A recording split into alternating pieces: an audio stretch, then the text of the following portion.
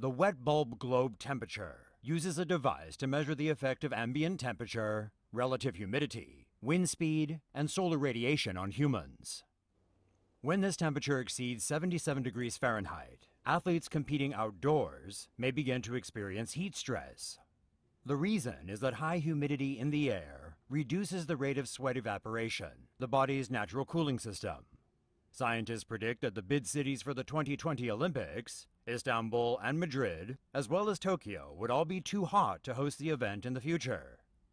Contenders for the 2024 Games, Rome, Paris, Budapest, and Los Angeles, could also become unfit to host the Games just 6+ decades later. By 2085, only a few cities would have suitable climates. They include Edinburgh, Glasgow, Dublin, Belfast, Calgary, Vancouver, and San Francisco.